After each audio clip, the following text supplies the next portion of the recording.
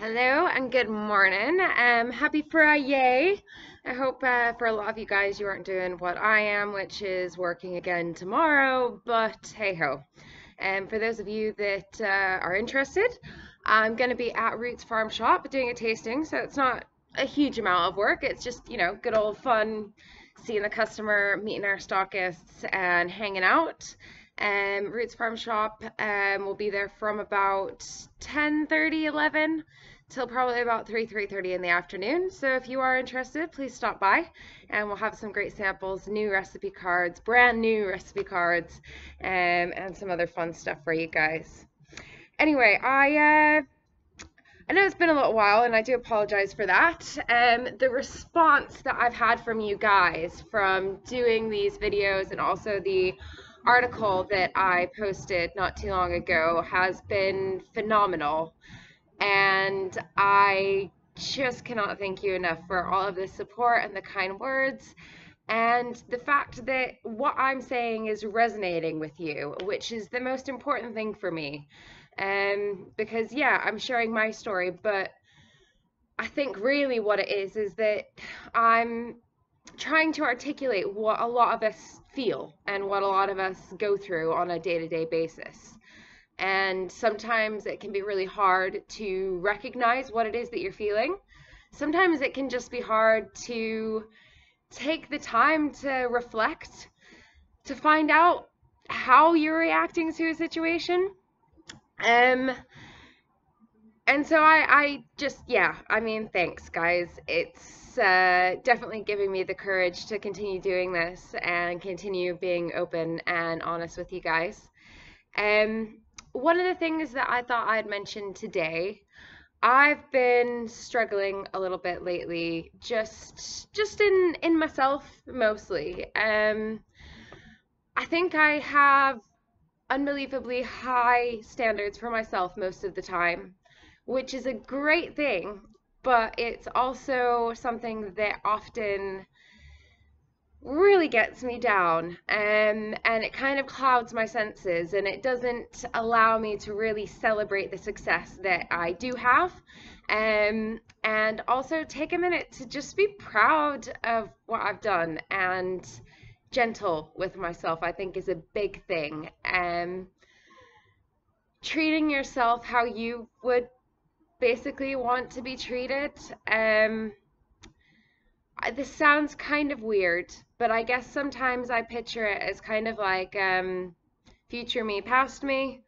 And then sometimes it's almost like my inner child. So just making sure that that part of me that needs acceptance and needs to feel loved and needs to have somebody say, you know what, you've done a good job, regardless of whether I've failed or been successful.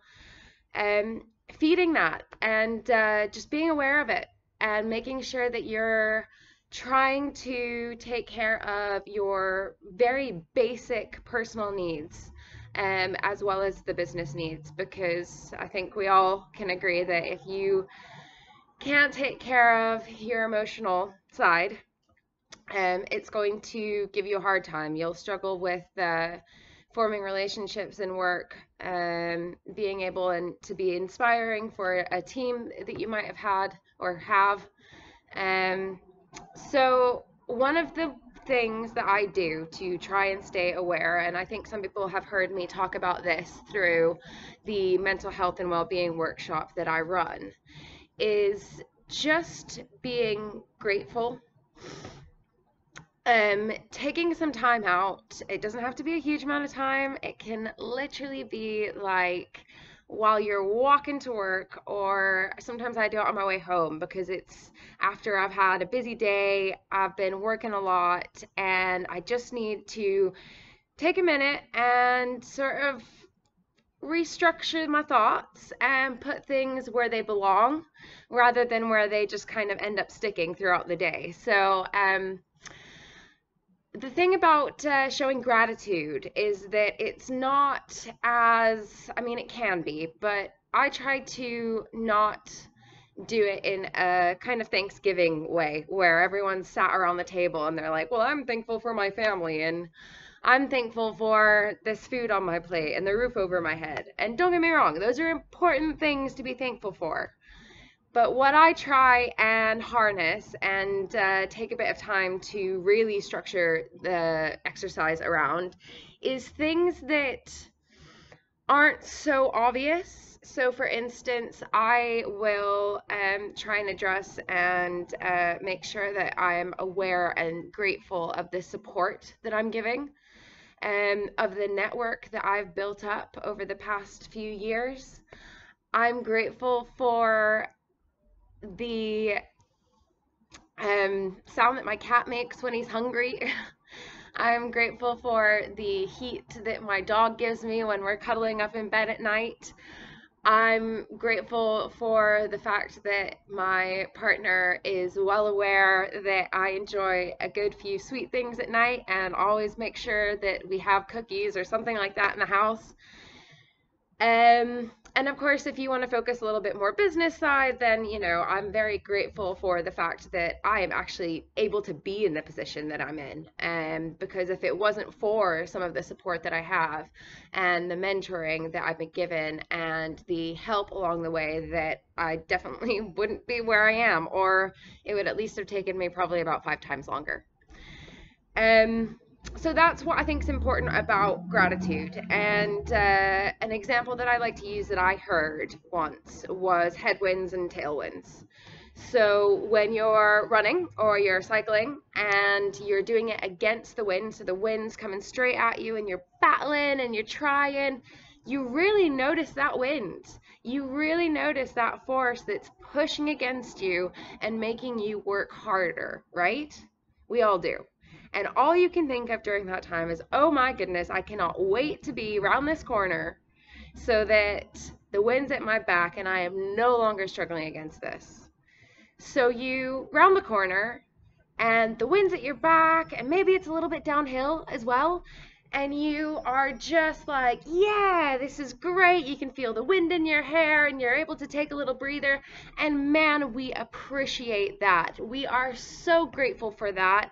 And for, maybe even 30 seconds, we're really enjoying it.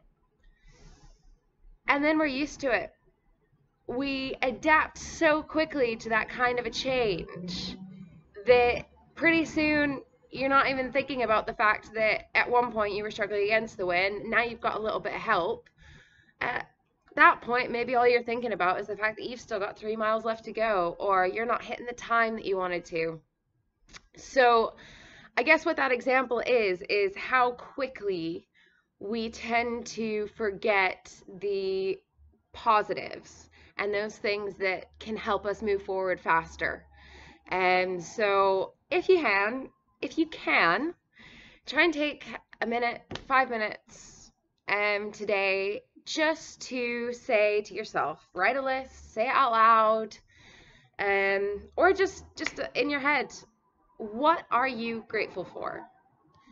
What is the element, the smell, the feeling, the food, the taste, the touch, the material, the support that really makes a difference to where you'd be? And what are those things that when things seem kind of crap, that you can kind of look back on and go, but you know what? This is still an amazing place to be. And I am grateful to be in this place. Anyway, guys, a bit of a long one, so thanks if you stayed with me till the end. I hope you have a wonderful weekend. I'm heading to Munich next week, so be sure to have a checkup on what I'm doing because I will certainly be keeping you updated. And I'll talk to you later. See ya!